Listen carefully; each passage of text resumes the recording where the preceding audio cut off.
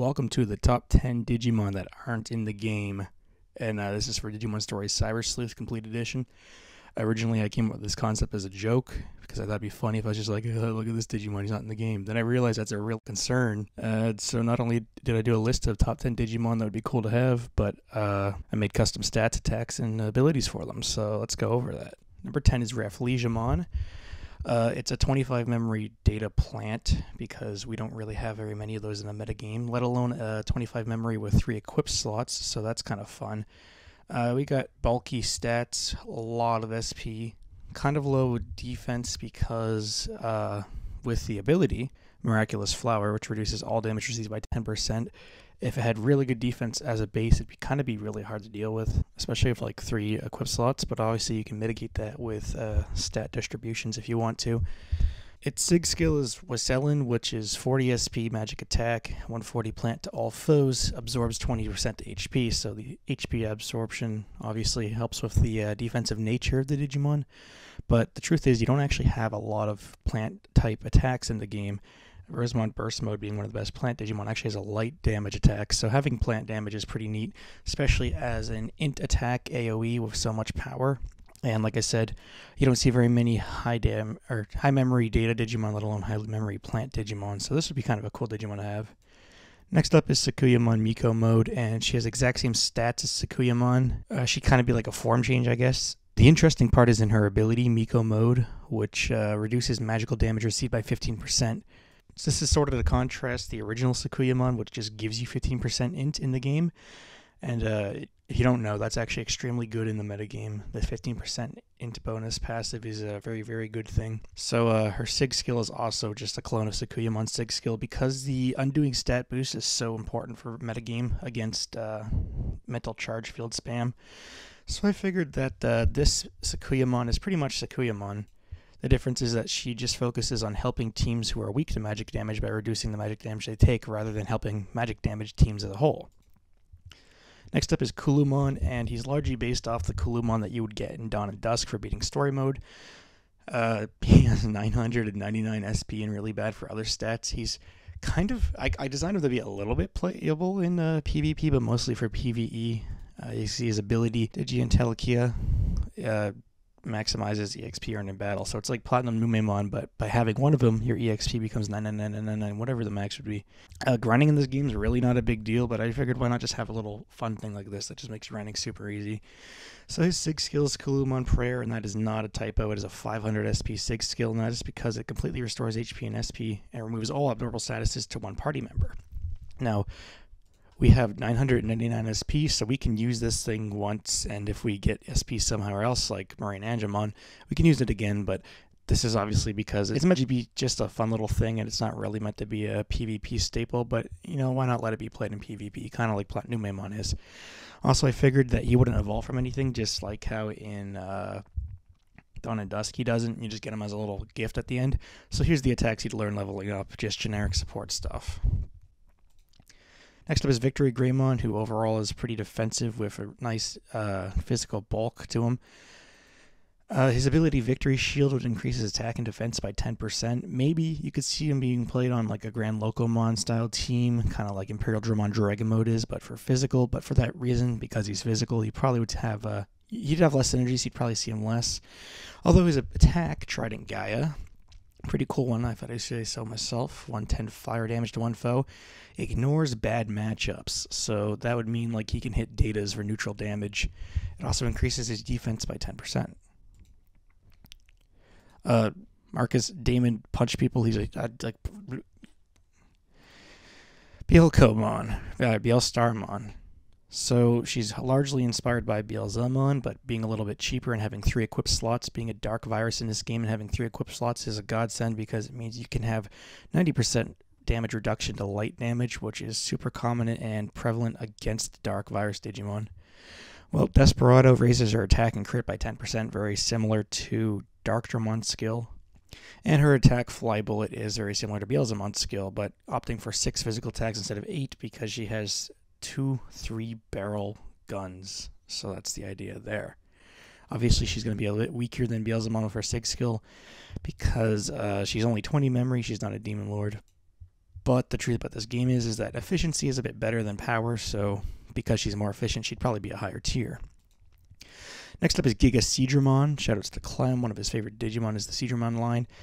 So this guy's a lot of fun. You'll notice his stats are pretty much just Metal Seadramon stats with 10 added to them. He has one less Eclipse slot and costs a little bit more, but that's because his support skill, Assault Landing Ship, is something that I thought about before. I thought it'd be a very interesting thing to implement into the game, and that's a support skill that decreases the memory of other Digimon in your party.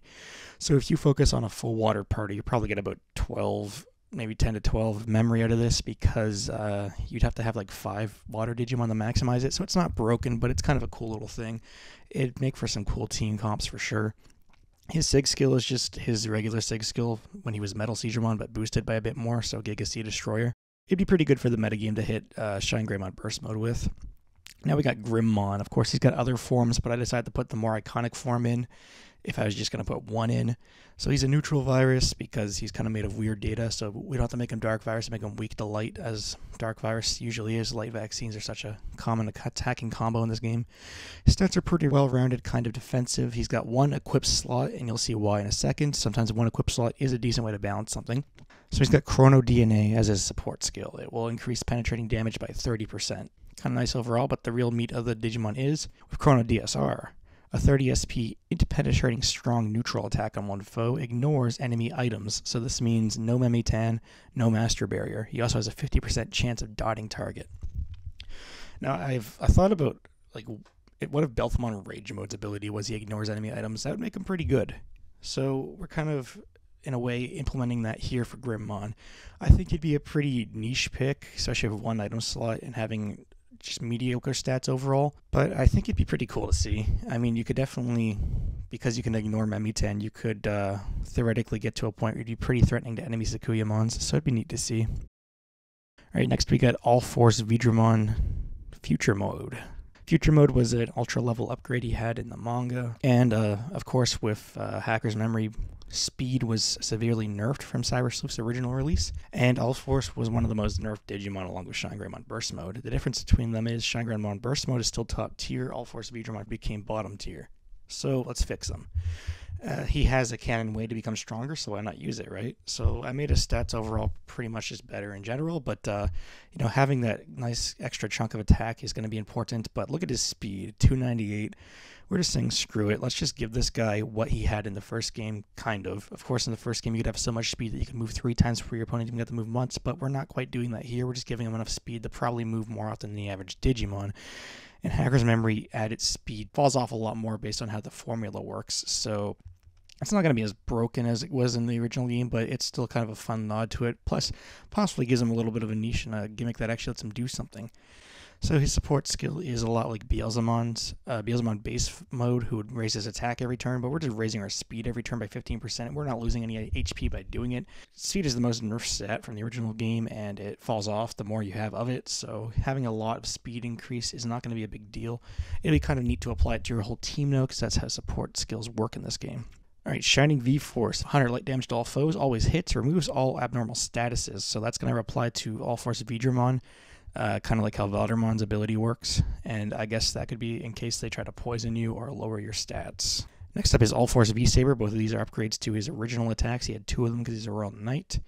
This is just 3 physical attacks, doing 10 more wind damage than the original one, because the original was just mediocre enough to not really do anything, so let's just give it a little bit of a boost. The 3rd extra physical attack really does make it a go-in, though, so I think it'd be pretty interesting to see him spamming stuff and running around the battlefield. Kind of a nice middle ground between how he is now and how he was. Next up is a fan favorite of me and all my friends IRL, and that's Wendigomon. That's because of that cool movie. So, of course, we're going to make him a wind virus. Wind because in many games he is allied of wind, and he has a lot of wind-based abilities. Also, being a dark virus would make him just so much weaker against the metagame. As a champion level, we're going to give him 1 equip slot just like usual. We're going to make his stats pretty beefy because he's going to be an 8 cost after all. So his ability Destroyed Voice, inspired by his ability to teleport places by turning it into the wind, decreases Digimon's wait time when changing. So the community term for that is CD or cooldown. I don't think there's an official word for it in game, but the idea is that if you switch somebody in while it's his turn, they will have their CD, let's say like halved or something. I think it'd be kind of interesting, add some high-level gameplay to having an 8-memory Digimon on your team who you could use to make Digimon come into the battlefield quicker, or maybe even just cut down on CDs on really big attacks with some cool combos. I think seeing this used by some skilled players would be really cool to see. And then his SIG skill is Cable Crusher. 30 SP, which is going to take up most of his SP pool, but it's an extra strong dark attack on one foe, def penetrating, a 50% chance of panicking target. I mean, this is just kind of because I like him a lot. I think he's a big, bulky Digimon, could throw out some powerful attacks, but with having these stats he has, an extra strong pen move is not going to do too much anyway. So I think it's just kind of cool to have him being this powerhouse that he is. Now, number 1, it's really sad that he's not in the game considering that his counterpart is, and that's Apollomon. So I made him pretty much a copy of Dynamon in many ways, where he has 3 slots, 20 memory, and his SIG skill being pretty much the same thing. But I give him a pretty interesting SIG skill, I think. It hits twice, 65 damage of light and 65 damage of fire. All foes. It'd be kind of interesting, I think. Technically impossible to have 90% resistance to all of the attack by using Guard DXs, but people don't really Guard DX against fire anyway, although light you do see. I just think it'd be a flavorful and interesting thing to do. Alright, honorable mentions to Kakuamon, Commandramon, Bancho Lilymon, Bloom Lordmon, Chronomon, and others I forgot or just didn't think of. If you have any cool ideas or designs, let me know in the comments because I'd love to see them. And as always, sub for spub.